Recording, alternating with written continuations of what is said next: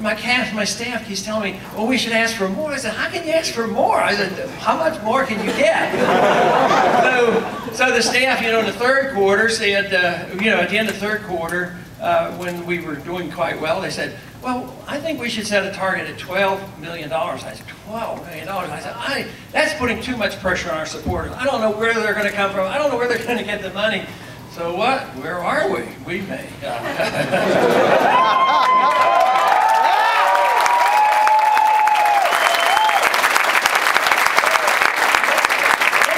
There's a pretty good chance we will have raised $20 million in this last quarter. That's pretty big.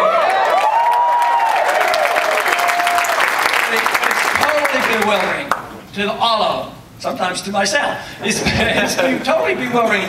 They come, and other members of Congress, how do you do this? Tell me what you do. What is the technique? And they'll want to know what it is, how did we harness the internet? I said, no, I didn't harness the internet. I don't know that much about the internet. I said, the internet, we put our message on the internet, it spread, and then the individuals who liked that message harnessed us and came together. That's the magnificence of the internet, and you have led the charge, and I thank you very much for it. This has just been great.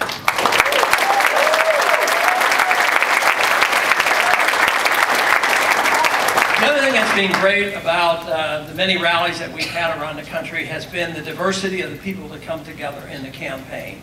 And that to me is the most reassuring that the message is correct. I approach this, as most of you know, as all of you know, is that the most important thing we do is we follow the rule of law. We follow the Constitution. That is the most important thing that we do. Fortunately for us, the Constitution is a good Constitution. Not something that should be overly rigid, because if it needs change, there's a way of changing it. But the rule of law is so important, because if we don't follow that, if we skip around and use it only when it's convenient for us, there's nothing left to it. Unfortunately, that's about where we are today.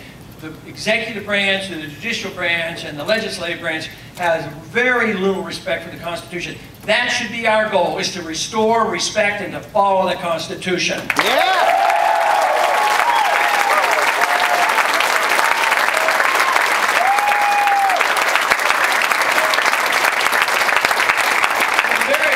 Exciting part of all this is that when we do that and we talk about freedom, we talk about not telling other people what to do with their lives. We don't want to instruct people. You can't hurt people, you can't take their property, and you have to mind your own business. But other than that, people can use their lives as they so choose.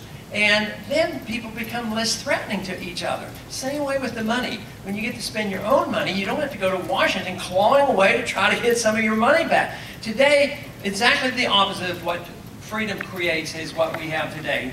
We have a system of government and an economic system that is dwindling in wealth, and we're hanging on by our fingertips because our system doesn't produce like it used to. Productive jobs have gone overseas. Our prosperity appears to be rather well still on the surface, but it's all borrowed money. It's borrowed money, and it's not a little bit. We send the money to Washington, we pass the money out, and everybody flocks to Washington fighting over this pie that is shrinking. And that's why people are getting rather annoyed and rather concerned. But we overtax the people, and then we over-borrowed, and there's still not enough money. So what have we allowed our government to do? Well, if you need some money, just go ahead and print it. It's okay, print it. And the dollar won't go down in value. There will be no inflation, don't worry about it. And then they tell me that monetary policy is complex. Doesn't it make a lot of sense? If you print a lot of money, it's going to lose its value. It's not too complicated. And once young people understand this and realize the significance of all this, I am really impressed that so many young people agree with the Constitution, that there is no authority for the Federal Reserve System, and there's good reason we ought to get rid of the Federal Reserve System.